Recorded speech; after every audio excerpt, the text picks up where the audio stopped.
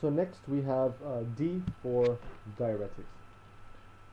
And how diuretics work is essentially aim at the kidneys, affect the kidneys. It increases urine volume by an action within the tubule. So it wants to release more urine, or more substances in the urine. And it targets the nephrons, the functional unit of the kidneys, because this is where everything passes through. So here's the head of the nephron, the proximal convoluted tubules, the loop of Henle, the distal convoluted tubules, finally going out the collecting ducts into the ureter. So it goes this way. Now there are many types of diuretics which affect many places in the tubules of the nephron, but we'll talk about two. One that affects the loop of Henle, called the loop diuretics. An example of loop diuretics is furosemide. And another type of diuretics we're going to talk about is the one that affects the end of the ascending loop of Henle, known as thiazides. Now they're very similar, they work very similar within the tubules, they affect within the tubules, and we'll talk about the thiazides. So we'll zoom into this section here, in between the blood vessels and the inside of the tubule.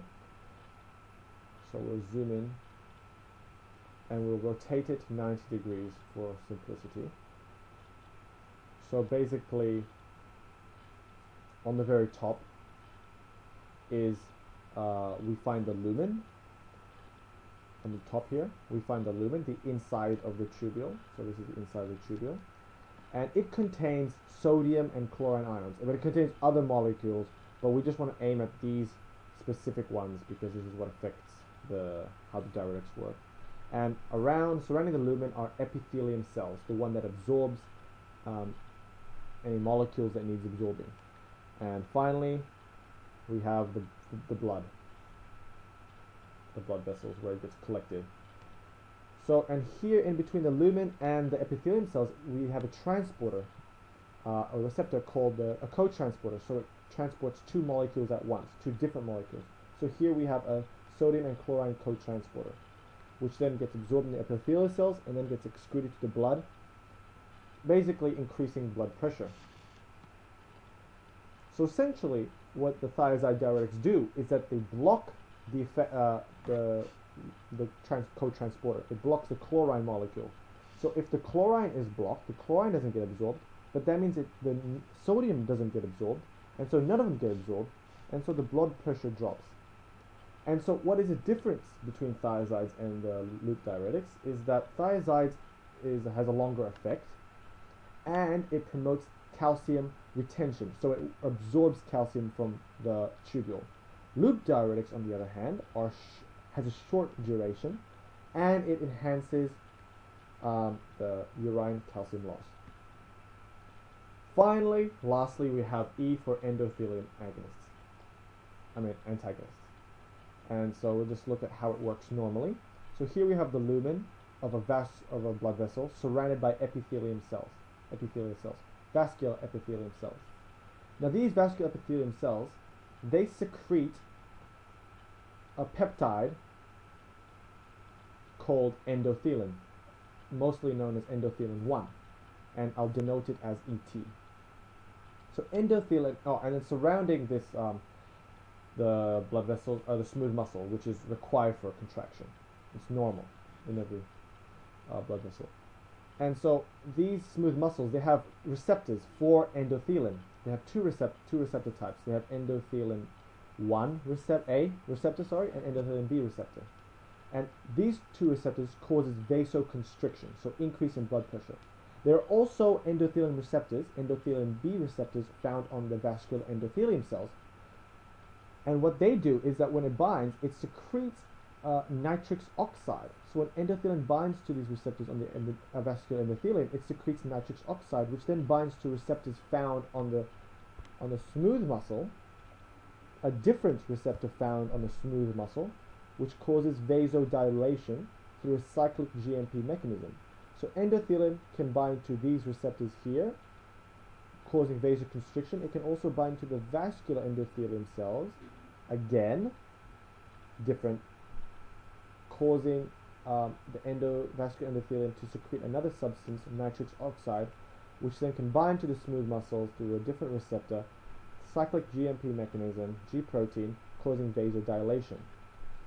And this is interesting because endothelium actually causes a transient vasodilation due to the nitric oxide, and then it causes a prolonged vasoconstriction due to the normal receptors. And it should be noted that, actually no, we'll just look at it more closely now. So here we have the cell, single cell membrane lipid bilayer of the endothelium cells, the vascular endothelium cells, with the endothelin B receptor. And on the other side we have the smooth muscles with separated by extracellular fluid, and this receptor is the endothelin A or endothelin B receptor. And it works through a G protein mechanism, and the target protein is phospholipase C. And as you may know, phospholipase C affects the phospholinositol 4,5 biphosphate, or PIP2.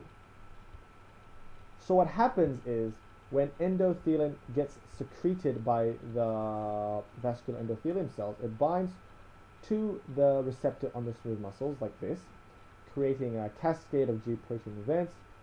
Basically, the phospholipase C phosphorylizes phospholinositol 4,5 biphosphate, or PIP2, making two second messengers, DAG, diacylglycerol, and IP3, inositol triphosphate. So now inositol triphosphate travels to the sacroplasmic reticulum within the cell. Now the sacroplasmic reticulum, when bound with inositol triphosphate, it secretes calcium ions. Now these calcium ions, as you may know from the previous video, calcium ions within the cell causes vasoconstriction, which increases blood pressure. And if the sacroplasmic reticulum is depleted with calcium ions, it stimulates the calcium channels on the membrane, opens it up, so an influx of calcium ions can go in, again making vasoconstriction, increasing blood pressure.